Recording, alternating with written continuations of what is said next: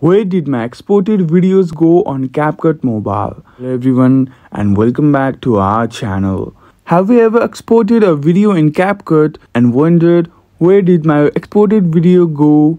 Don't worry. In today's video, I am going to help you find your exported videos. So let's get started. First, let's make sure we are looking in the right place. When you export your video in CapCut, the app automatically saves it into a specific folder on your device. By default, CapCut saves your exported videos to the Photos app in your Documents or CapCut folder, depending on your settings. To find it, go to your Photos app and open it. Then search for CapCut Album or CapCut folder. And inside you'll find your exported video. The file name should match the one you use for export. If you want to change the location where your videos are saved, click on the settings button in the CapCut before exporting. Under the export settings, you can choose a new folder for your video to be saved to. Also, make sure you are looking for the right file type. CapCut usually exports in .mp4 format, so click for that file extension while searching.